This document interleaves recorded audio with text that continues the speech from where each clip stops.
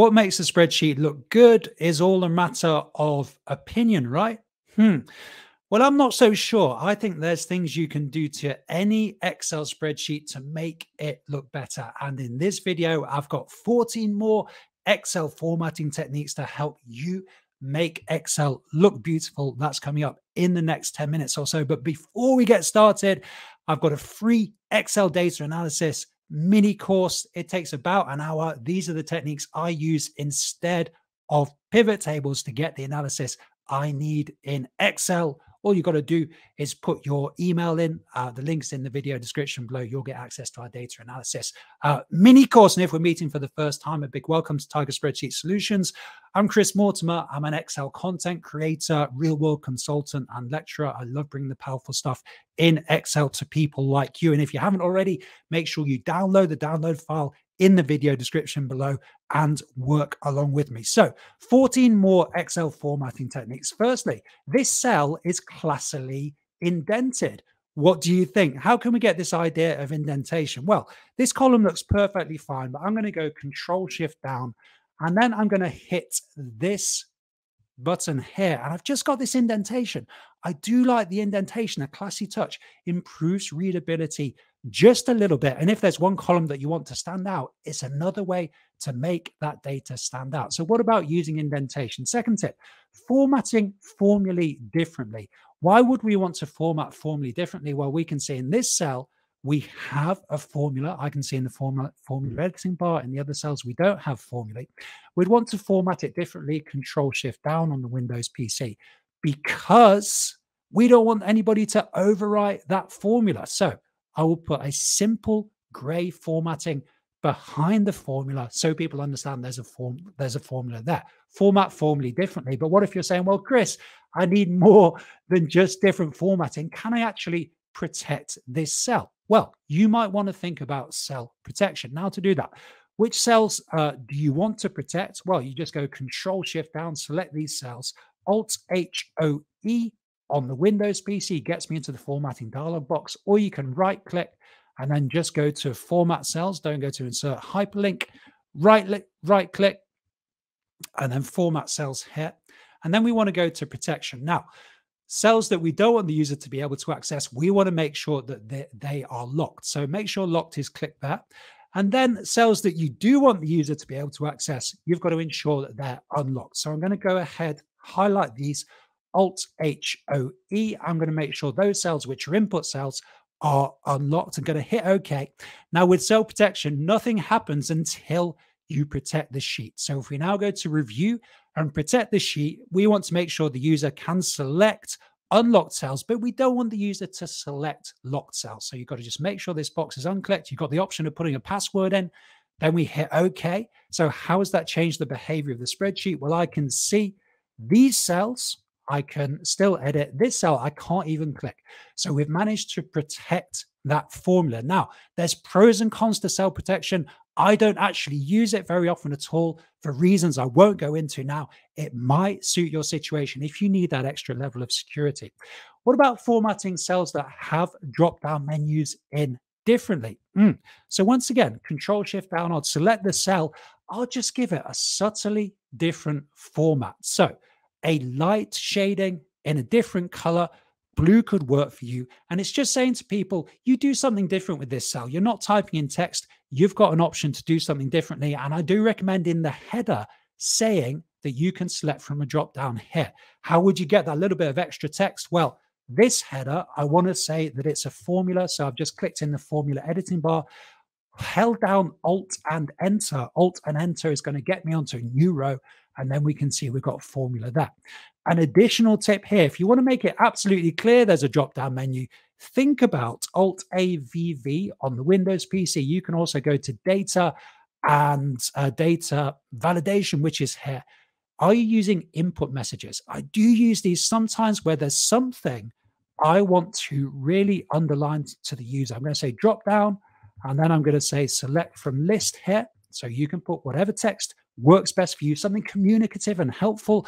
Now, if I select that cell, I automatically get an input message there.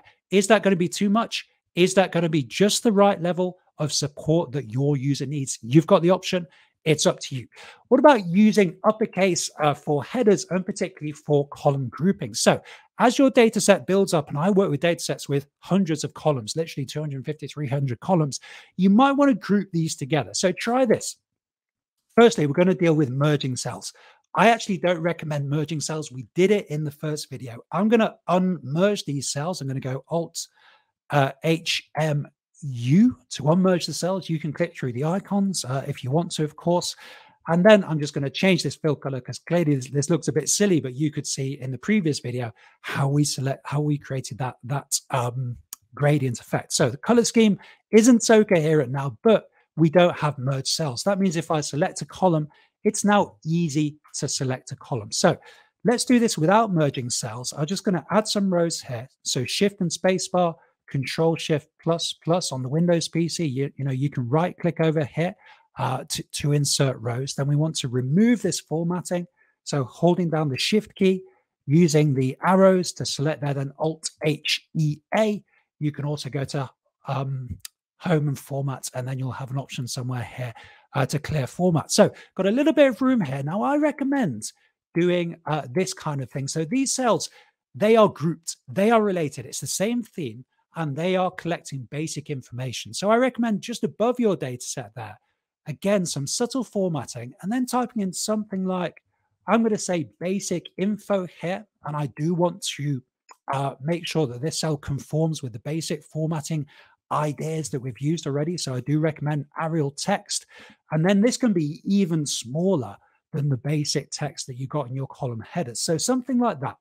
And then Control B and Control I, you've got basic info there. And because I put it in the middle cell, Alt HAC would allow us to justify that centrally. You can see we managed to do that without merging cells. Also look at center across selection. But this is important. Maybe not so much if you've got 4 columns, but if you've got a big data set, grouping columns together with that additional subheading above, that's going to support the user. It's all about supporting the user. And we learned why merging cells is dangerous when we do that selection. It can be dangerous for a number of other reasons. So do that with care when you're merging cells. What about zoom level? Well, how many spreadsheets have you seen like this, where you have different zoom levels? I'm in the bottom right corner of Excel, adjusting the zoom level here. You go from one sheet to another, just doesn't feel right. You're losing the flow. We should make sure we have consistency of layout across sheets. That means having, broadly speaking, the same zoom level. You might say, well, Chris, it's so difficult at 100% zoom to display everything I need. I'm saying to you, you've got to get better prioritizing information. What do you really need on that spreadsheet? So you can work always, I recommend, at 100 zoom level across all of the sheets in the file. And if you want to implement a custom VBA-based navigation system, you can see how to do that on the channel. You absolutely have to have each sheet at the same zoom level. Now, a further point here, try on different monitors and screen resolutions. It's a little known fact that I do a lot of work for the channel, a lot of my VBA programming work on a 13-inch screen laptop. I just love the portability of the small laptop. So I've got very good at working with limited real estate. But what about you? Are you trying your spreadsheet on different monitors and screen resolutions? What's it going to look like to different users? And once again, it's so important to prioritize the information. Work from the top left. You can guarantee everybody's going to see the top left. The most important stuff should be in the top left, not over in the middle. So testing with different screen resolutions and different monitors. Next, consider conditional formatting, but manage it carefully. So let's go ahead and create a simple conditional formatting rule. Let's say we want to highlight the people who classify themselves as male. So I've selected the data, Control Shift down. I'm going to go to conditional formatting. You can also go Alt HLR to get you into the conditional formatting rules manager. I'm going to say new rule and then cell value equal to M. You don't need any speech marks or anything here. You can just type in M. Then what's an appropriate format here? Well, I like reversing the colors. So we've got blue as our base color. I'm going to take a dark blue and then with white formatting on top. So we've got the concept of a color reverse. I've found it's a really simple way to get that nice formatting effect. Okay, Pretty cool, I think. But one thing to bear in mind with conditional formatting, it's the number one source of spreadsheet inefficiency. So how do you stay on top of it? Alt-H-L-R on the Windows PC. Keep an eye on the conditional formatting rules manager. If you've got the same rule duplicated many times, which is easy to do if you delete rows or columns or copy formats around, something to look out for. We're going to talk about that in a second. Manage it all in the conditional formatting rules manager. You can see all of the rules for the whole file there. You can go to conditional formatting and manage rules, Alt-H-L-R on the Windows PC. What about reducing the number of zeros? How many zeros or how many decimal places do you actually need to see? Now, I've managed this by using this division. I've divided our figure by 1,000 and I've made it very clear in the column header what this is. This expresses. This is K for 1,000 here. So how many zeros is appropriate for you? Well, to illustrate this idea, let's go ahead and just remove that little division I've done. And you can see suddenly there's a lot of data in that cell. That's going to create cognitive load. The user has to interpret all of those zeros, all of those numbers. There's some nice options here. One option is using a formula and doing that division, dividing by 1,000. That's my preferred option because it's simplest, but just try this trick. So go ahead, copy this notation here. Go back to these cells, Alt-H-O-E on the Windows PC. You can also right-click and format cells, of course. Now we're not in protection now. We want to go to number, custom, and then whatever's here, just go ahead and copy in, Control-V, that notation there. Now what this is going to do, I'm going to hit OK now. What this is going to do, it controls the number of zeros. You can see the number of zeros reduced, and we've managed to recreate that idea of expressing thousands. Now, I've found my customers, particularly what I call my high net worth individual customers, the traders, the people who are really busy, really value their time. They love this. They love this clear information display. I'm going to go back to our original idea, just using the formula. You've also got that nifty formatting technique, and you can play around with this format. Google it. You'll see you can get many different formats. And on this idea of simplicity, do we need the symbols? Rather than repeating this pound symbol, why don't we just put it once? Pound, dollars, whatever currency you're using, why don't we just repeat it once at the top? Then we don't need to repeat it each time. Again, unnecessary cognitive load. We want to simplify stuff you like working with in your life. It's always simple. How about that? So greater simplicity. We love that. What about forcing Excel to show decimal places? So what does this mean? Well, we've got our simplified format here. Exactly this situation here where we've got 96.4. This number is in the same order of magnitude as the numbers around it, but the shape of the number is different. So the user's going to go there and think, oh, what's going on here? Even better example, we've got 107 here. Because the shape of the number is different. It's occupying a different space. So we want to force Excel to display the decimal places, even if the decimal is 0. So this is what I recommend, something like this. You just saw how I did it. Now we're saying 107.00. The shape of that number is the same. It's on the same order of magnitude. This is more intuitive, save cognitive load, support user understanding. That's all we're trying to do with formatting, guys. Now, build up a formatting store. Now, in my spreadsheets, fans of the channel will know this. In my files, I have generic sheet roles, Alt-O-H-R here. So I have the list sheet, the engine sheet. One of my sheet roles now is a format store. I store formats that I'm going to use through the file on the format store sheet. So for example, this nice subheading, I'm going to go Control-C and then just store it here. And I'm going to say subheading. And I have this, for basic text within a data set, explanatory notes that I want to put around. There's 6 or 7 different types of text you might include on your format store, but I just store it there.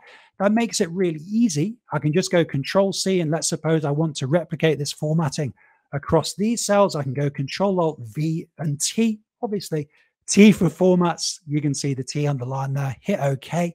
So I can very quickly extract and recall a formatting scheme that I want into a particular cell, and you can build up that format store and quickly copy the formats through. And then finally, something I've been doing more recently, controlling sheet tab colors. So that sheep, there's no sheep in this video. The sheet that we just created, that format store, what's the role of that sheet? Well, I'd call it a supporting sheet, a supporting sheet. So the user doesn't need to see this sheet. So I'm going to format it. I'm going to say dark blue. So it has a different color. Now that's important because the color is underlining the role of the sheet. And when I handed this over to the customer, I might right click and just hide that sheet. I'll just hide it because the customer doesn't need to see it. Now, I don't recommend using many colors down here, but just 1 or 2 colors to show the role of each sheet. That's what we want to do. And that's what we want to do with formatting, guys. The only role of formatting in Excel is to support user understanding, make your life easier, make your users' life easier. And following these techniques, I think we can achieve beauty in Excel. Thanks so much for watching, guys. And remember, if you want a full Excel training course, head over to the website, check out our Excel Basics course. And the next video to watch is in the pinned comment below this video. I'll see you there.